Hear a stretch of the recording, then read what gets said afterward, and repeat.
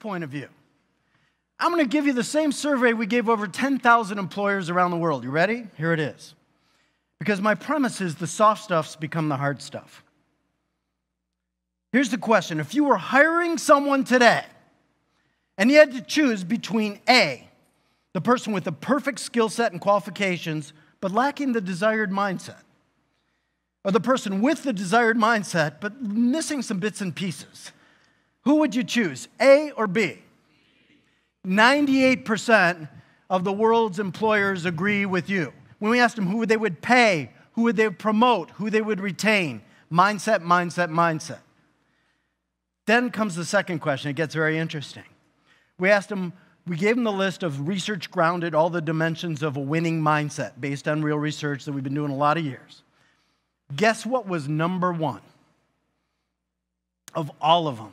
This thing we'll call resilience or grit. That was the single most important one worldwide. Make sense? Yes or no? Does, doesn't it? So then we ask this question. Describe the person you've ever worked with who really embodied that the most, that winning mindset, that element the most. And they'd say, oh, Sherry, she's amazing. She goes to the ends of the earth. She gets things done. I've never worked with anyone like her. You can always count on her. She's unbelievable. And we say, okay, here's the question. How many normal employees would you trade for one Sherry? What do you think the average answer is?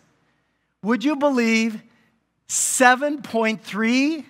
They would trade 7.3. And with leaders, here's the question. When we asked who were the leaders who demonstrated this the most, leaders, and how many normal leaders would you trade for one with this element, the average answer was 8.4.